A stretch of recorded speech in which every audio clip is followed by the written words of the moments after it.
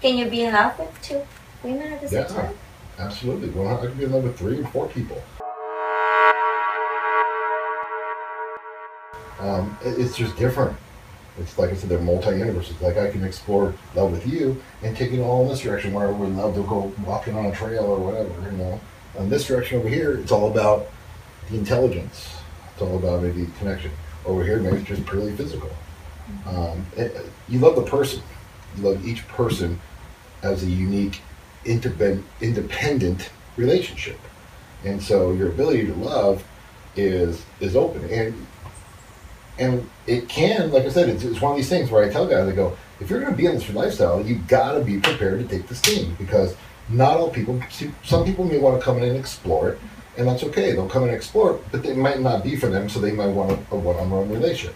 So if you're connecting and you're falling in love, and all of a sudden she's like, hey, you know what, like, it's maybe not all that I want. I explored it. It was cool. It's like a good experience. I understand now. I learned more about myself, but I want more things. So all of a sudden, they go out of your life, you're going to feel the sting. So if you're, like I said, this isn't an easy way. So if you can dish it out, if you can say, I want multiple women, you got to be able to take those things in the heart and not harden from it.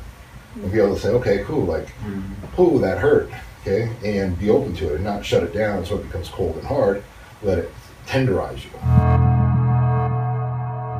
Like right where the sliding doors are, just pulled my car right in there, just sat there. The manager comes down and he's like, what are you doing? I go, parking. I'm like, do we know? You can't park here. Yes, I can. He's like, no, you can't. You know, that went on. And that could be looked at as the guy's being an asshole. It could be. Okay, it could be, you know.